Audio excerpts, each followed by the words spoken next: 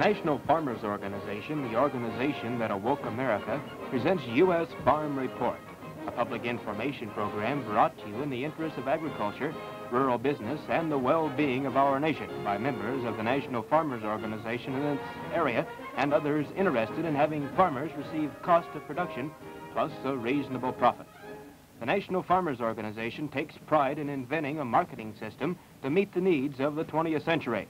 NFO Collective Bargaining for Agriculture. U.S. Farm Report presents W. Swain, Public Information Director for the National Farmers Organization, and Arnold Paulson, Granite Falls, Minnesota businessman. It's a pleasure to be here today to visit with you for a little while what's taking place in America. And I have back today a longtime friend of mine, a businessman from Granite Falls, Minnesota, that has appeared on this program with me many times before. And his name, most of you probably already know, is Arnold Paulson. Granite Falls, Minnesota, heads up the industrial promotion industry up there to bring new industry into his community. Arnold, what have you been doing since I last saw you and since we last appeared on a program? Well, Butch, it's been quite a while since we've made a television program together, and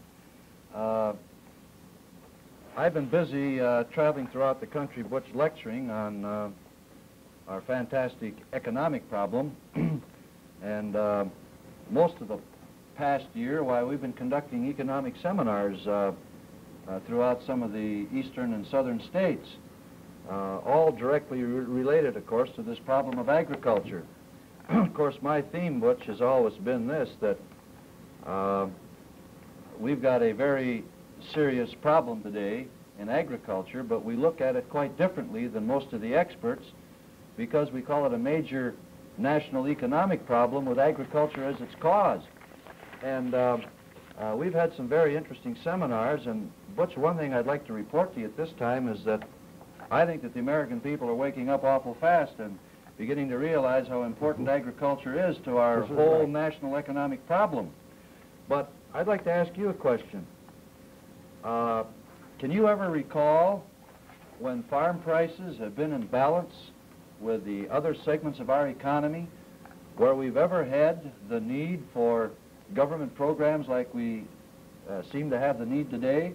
Back in the period of 43 to 52, when the farmers were getting practically 100% of parity income, we didn't have need for urban renewal, manpower training, job opportunity, anti-poverty, federal aid to education, or any of these problems. But you see how closely directed these problems are with the decline in farm income? Ever since farm prices started to drop off, why, all of a sudden these problems just mushroom all over the country until today even the largest industrial cities in America can't even afford to clear their own slums or educate their own children. And this is why, Butch, we maintain that our whole national economic problem today is directly tied to the price that the farmers are receiving for their production. And of course, this is the story that we've been trying to tell people all over the United States in our seminars and in our lectures. And it's a real pleasure to be back with you again because it's been quite some time since we've had this opportunity. What have you been doing, Butch? Well, of course, we've been real busy down there in the Research and Public Information Department. As you know, our organization expanded over much more territory. We're expanded now clear on over into Maine, Vermont, New Hampshire, Massachusetts, and on into Alabama. And it extends all the way now, Arnold, from up in Maine, which is the farthest most state up, clear out across solid in every state. I mean, not every county solid. A couple of 3 states there have a few more counties that need to expand more, but after you get into western Pennsylvania or about maybe central Pennsylvania, every single county is organized in all the way to Denver, Colorado, and extending on up into Wyoming, up into Idaho, from the Canadian border, down into Alabama, over there in where Michigan is, and on into Georgia and Florida, and everyone down there is worked almost to the point that they can't hardly keep up anymore. Well, most of these states then are all new recently, right? Well, no. Vermont, Maine, New Hampshire, Massachusetts, and Alabama are new ones. They are? Yes. Those are new ones. We were in those others before, but we're expanding very rapidly in Florida and Georgia because down there they're doing a tremendous job of organizing the farmers.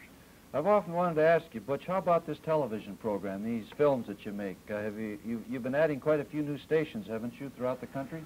Well, we run basically most of the time about 61 television stations, different programs each Sunday that this film will appear on. And sometimes in the summertime we lose a few of these to baseball or football later on in the year, but basically most of these, the majority of these stations are year-round now. Well, I've noticed, Butch, in my travels now, and I've covered, I think altogether about 32 states talking on this farm problem, and I've noticed now in the last year especially that the attitude of people all over the country is changing, and that the attitude towards collective bargaining for agriculture is changing, and you find that more and more people now are beginning to awaken to that one statement that you said, that as soon as they understand, they'll all join. Or how was it that slogan went? Well, there's never been any doubt in my mind, but what all farmers will join and support our efforts as soon as they understand our program. Now, all farm groups are talking collective bargaining for agriculture, and even the government is advocating. Just recently, I talked with one of the leading senators in rural America. His top aide there told me that they were coming to the conclusion rapidly in Washington that collective bargaining was the only solution to the farmers' problem. Well, Butch, I'd just like to make a couple of comments on this problem. And you know that I come from a small rural community of about 3,700 population. And we're directly related to agriculture, even if we do have considerable industry in our community. But last week, or last Saturday, I believe it was, I made a trip out into Wisconsin for a meeting. I took my boy with me, and we stopped to drive through the business section of a community about 40 miles from where I live. And the thing that struck us as we drove through this main street is that about 1/3 of all of the business places in that town are now vacant. And not only are they vacant, but the interior of the building is actually dirty and shabby. And this is a direct result of the loss of income from agriculture. And this is one of the things that's happening now to businessmen all over the United States, especially in towns under 15 and 20,000 population. They know something's drastically wrong, and they're beginning to wake up, and now I think they're ready to do something. And I'd just like to stress this fact, that last year, the agricultural industry, and I'm talking now about farmers, not the agribusiness, just the farmers involved in production, were short $48 billion of income that they should have had, gross income, had they received their fair share of income like the rest of our national economy. And yet these rural communities, and I'm talking, when I mention rural, I'm talking towns of 20,000 population and under, they've got these economic problems, and if this 52 or $48 billion had come to rural America, there isn't a bank in rural America or any community that would be short of funds to finance their local economy and the prosperity and the economy of all these communities would be thriving the same as they used to back into the period of 1943-52. But as a result of this, we're all in trouble, Butch, and we're not going to solve this problem until these communities will run what we call a balance of trade, balance of payment survey within their community to find out where this new wealth originates. And the communities that have done this, there's a rude awakening. And you might say that there's even a fear because a lot of them wonder if it's already too late. Well, I think it's explained very well in this paper right here, Senator McGovern from South Dakota, that I just received in the mail today. Says, although the cost of production in agriculture have skyrocketed, farm prices today are generally lower than they were 20 years ago. The gradual liquidation of farms is inevitable in such a situation. Along with the liquidation of business, rural towns, schools, and churches. And that's coming right from a man that has been in government a long time. And I would also like to read this one that I just received. This is put out by the USDA, and it says, if farm income doesn't improve, the nation's family farm system will disappear, to be replaced by a monopolistic corporate farming operations that could conceivably control food supplies so that they could get any price that they want. Now, who said that? The Secretary of Agriculture of the United States, and I received this in the mail. It goes out to quite a lot of people.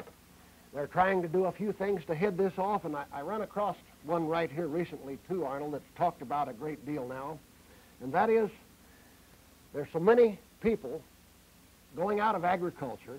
The average age of the farmers are getting so old that now they see that it's necessary to do something so the young fella can get back in. So they're proposing legislation that they would loan the young farmer virtually all the money that he needed, and they're proposing 4% interest, and everybody knows that interest is much higher than this, but they're loaning him all the money to try to get him to take over as the older fellow retires, and this would be a long, long time loan. And they're saying that maybe half of this could be paid back in 40 years, and then the balance of it could be refinanced at the end of 40 years. Now, what do you think of that, Arnold? Well, Butch, it just points out the fact that in the future, people won't ever be able to buy and own their own farmland. But I'm not at the rate we're going, but this isn't the way it should go. That's right. But at the rate we're going, Butch, what's going to happen is that the people will not be able to own the land at all.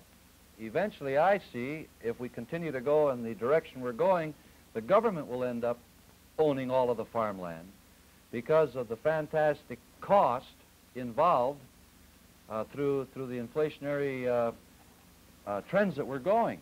But Butch, here's something that's real interesting along that same line.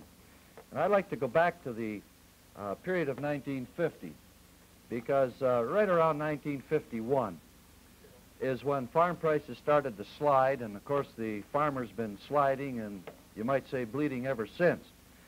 But I'd like to show the parallel of our fantastic debt wonderland that we're living in and the relationship to the underpayment of agriculture. And this is a very interesting chart. It's published up in Canada on our own economy. And Butch, I don't know if you can see this, we'll get it in the camera, but this shows the debt of the United States prior to World War I. And we practically had no debt at all. And then during World War I, it increased considerably. And then after World War I, we liquidated a big share of this debt. Now, the reason we liquidated the debt in this period here is because we went into a depression. And this is when we always liquidate our debt, is when we go through the ringer. And that's when repossessions take place, and the thing that used to be yours or your farm or my business now belongs to somebody else. And then we got involved in World War II, and you can see how that debt continued to increase. But this is the way this debt has been increasing ever since, and just look at this chart as we unfold it. Now, this is only the federal debt. This doesn't include any of the public debt, the state debts, or our local government debts. And here's what's been happening ever since we permitted farm prices to drop below the parity level. And I'm going to give just two short illustrations now, but you can trace this thing out all the way from 1950 up to the present time. The debt in the United States has been increasing at a rate of 2 to 2.5 times faster than the earned income to liquidate the debt. And here's an example, Butch. In 1965, the national income for the whole country increased $40.2 billion, but we added $104 billion to the debt, which is over 2 times the debt in ratio to the increase in income or our ability to pay it. And last year, 1966, the national income increased about $50.9 billion, but we added $115 billion to the debt, again over twice the ability to repay it. And Butch, here's the thing that scared the life out of me. As I was analyzing the statistical abstract of the government of the United States, that the actual assessed valuation of property in the United States in ratio to taxes, that there's only approximately 1/4 of all of the taxable property that's on the tax rolls. In other words, over 3/4 of the property in the United States is not taxable because it's being owned by tax-exempt foundations and other groups. And there's even giant food chains in the United States that are owned by non-taxable organizations where they're exempt from paying taxes to support the economy that we're living in. And all of this is directly related to the underpayment of agriculture. We never had these problems at any time when farmers were receiving their just share of national income at the marketplace. And this is why I'm so vitally concerned about this farm problem, Butch, not because of farmers or individual farmers alone, but I'm keenly concerned about our private enterprise system, the system that built and established the greatest standard of living that any country in the world has ever known.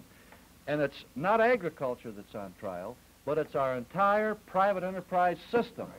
Now, if we're going to destroy private enterprise, we've got to crack the foundation or the base of the private enterprise system. And here's what people don't realize, that today there is still more private enterprise involved in agriculture than all of the other segments of our national economy combined. And so if we're going to lose our private enterprise structure, the first thing we've got to do is destroy the family farm. And when the incentive and the opportunity for these millions of farm people who are common people, just like businessmen in my community were common people, when the incentive is gone for us so that we can no longer own our own small business in a rural community, or Butch, you and others can no longer own your own farm, then the meaning of private enterprise is completely lost. And then what's the next step? Government takeover, the same as has happened in every other country throughout the world. And this is my main concern today in the program of the National Farmers Organization and what you're trying to do. You're trying to preserve that family farm structure, which is the key or the basic foundation of our private enterprise system. And Butch, we don't have too much time left in my estimation. No, and I think that this idea of a loan that would be halfway paid off in 40 years and then the other half renewed again shows how far down the road we are. If farm income is so low that they could only pay half of it off in 40 years' time, everyone knows that something must be wrong. And if we're going to correct this situation, it's going to take cooperation. If the camera would move in over there, we have a picture that illustrates this pretty well. Cooperation is the key. And you will note there, you listening audience will note that there's a big steep bank with the farmers up there, and a couple of them have already made it up the hill. In other words, they're in position where they've cooperated together and they've made it to the top. The other, or half of the farmers about, are struggling to hang on. They're almost to go over the cliff, go down and out of business. And while we're talking about that, we've lost one farmer every 5 minutes, around the clock, day and night, 7 days a week. For the last 7 or 8 years, we're losing farmers at the rate of over 2,000 every week are being forced out of business, basically because underpayment to agriculture. And cooperation is the key. The National Farmers Organization, and you'll note that the farmer leaning out over the bank, offering a helping hand to the rest of the farmers, is labeled NFO. The National Farmers Organization has found the key to success at the marketplace through collective bargaining, whereby the farmers can receive cost of production plus a reasonable profit. And this in turn, Arnold, will save the rural businessman, the independent businessman, and it's cooperation. They're going to leave the camera right on there. It's cooperation that they're going to have to cooperate too with each other and find out. As the banker, or I mean the professor, Dr. Earl Heddy, told him at the Bankers Convention in Texas last year, when somebody pointed out that what he was telling us that rural America must organize. He said, Exactly. He said, you farmers and bankers, if you don't organize together for the good of each other, you're all going to go out of business, and you just as well realize it. I think that's pretty strong language, Arnold. But cooperation is the key. And the farm publication, Farm Tempo, I think in an edition not too long back, began to realize this. And they drew on the front page of their publication. NFO has the combination that will work. Cost of production plus a reasonable profit. And the big dial there that you see of the safe, the well-being of all of us, NFO turning the combination that will get the job done. What we need now, Arnold, is more cooperation out of business people, church people, and other farmers. Don't you think this is right? Well, this is true, Butch. Now, here's another illustration that I think should be driven home, is that today, almost every community throughout the entire United States has got a business and industrial development corporation trying to attract new industry to their community to solve their economic problems. Well, if these communities would only stop for a moment to analyze what caused their problem in the first place, they'd get to the cause of this thing instead of trying to deal with the effects. And I wonder how many communities that are listening in today would like to get a $10 million industry for their county that would benefit every community in that county, and they wouldn't have to invest 10 cents because there's no investment required. There wouldn't have any increase in their taxes. In fact, as a result of this, they'd get a tax cut, they'd get tax relief. They wouldn't have to add any new public facilities or utilities. It would bring in increased profits for every business in every community. It would increase the wages and the labor payrolls in all of these communities. And it would bring in more money for their churches. They'd have better schools and a better tax base for their schools. They could improve their hospitals in their community. There wouldn't be any new need whatsoever for federal aid to education or any of these other government programs. And this industry is available to every community in the United States that's in the agricultural areas, because what I'm talking about, Butch, is the agricultural industry, and it's merely the shortage of income that this mighty industry deserves and must have if they're going to have the equity of income to keep these communities alive and growing. And all we have to do is support the farmers in their efforts to obtain fair farm prices, which is based on the cost of operation or in ratio to the wage and interest costs, and every community will directly benefit from it. And this is why I say that we didn't have to have these programs when farm prices were in balance with the rest of the economy. But we're going to have more and more of them. Now, I'm not against government programs entirely, but I think we're barking up the wrong tree. And we're creating the need for programs through the underpayment of agriculture. And if we don't get on the stick as businessmen and leaders in rural America, and I'm talking to the clergy now and to the educators, civic leaders and so forth, and even the laboring people, if we don't get on the stick and begin to understand this economy that we live in and how important agriculture is to the well-being of every person here in the United States, we could stand to lose this private enterprise system of economics that we're living in. And this, Butch, is the one thought that I think we've got to drive home. Because how long can this economy of ours continue to operate on the basis we're going when we don't have the earned income to finance the fantastic increase in the debt? And it's all because of the underpayment of agriculture, and the historical records of government will prove it. This is right. The debt has fantastically risen, not only the government debt, but everybody's debt. I believe that last year, over half of everything that was purchased in America was purchased on credit, if I recall. And what he's talking about, folks, in a sense, every dollar of gross farm income eventually generates $7 of earned national income. And as the farmers lose, everyone loses, all along the line. We're losing Main Street businessmen. We're losing churches at a very rapid rate. How many was it that lost out in the state of Kansas alone? One denomination. One denomination alone, Butch, last year closed 250 churches. In the state of Kansas alone, just one denomination. Now, here's the thing. A lot of people realize that we have this problem.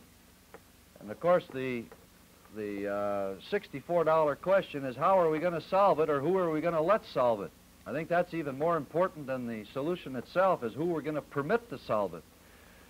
But here in the United States, we've established a system of economics and business which is based on pricing production. And every business segment in the United States that handles a goods or service prices their production. And the same is true with your farm products, Butch. From the time your farm commodities leave the farm in the truck, the trucker prices his services, the manufacturer, the processor, the distributor, wholesaler, jobber, and the retailer. And pricing your production is the American way of doing business. Everybody uses it, our corporations all the way down to the smallest retailer.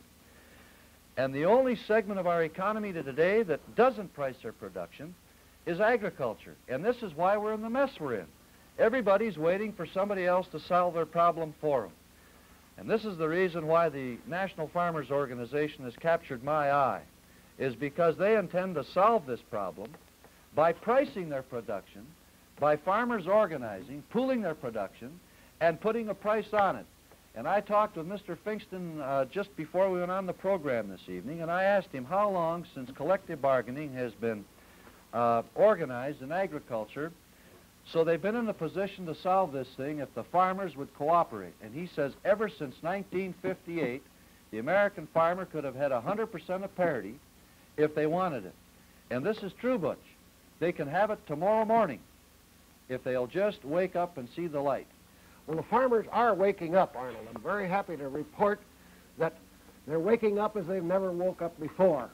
More and more farmers are beginning to be concerned enough to do something about it. And basically, folks, there's just two requirements other than being a farmer. Number one, you have to be sharp enough to see that your industry's in problems. And number two, you have to be a good enough American to do something about it. Good enough American to stand up with your neighbors. Say, this production is mine. I have the legal right under the Capper-Volstead Act to get a price for it, to set this price based on cost of production plus a reasonable profit, and band together as producers and producers only to bring this about. And we can start getting the price tomorrow, Arnold, if enough farmers would wake up. And if you're out there watching and you've been waiting to see what's going to happen, why wait any longer? With 2,000 farmers being forced out of agriculture every week, why stand back and wait? Are you going to wait until your industry is completely depleted before you work with your neighbor? Or are you going to join with your neighbor now? Well, we have the time, the ability, and the facilities to carry out the program, dispose of any surplus that we overproduce, and get a price for all of it that will keep your son and my son in agriculture and keep private enterprise system in America thriving instead of the way it is today. Thank you.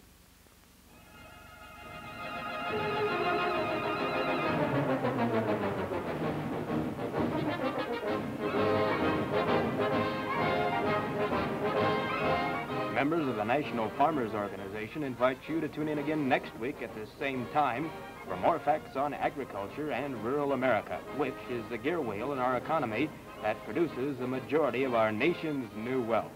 Now recognized as the chief spokesman for agriculture, the National Farmers Organization represents new aggressive thinking and a new generation of farmers.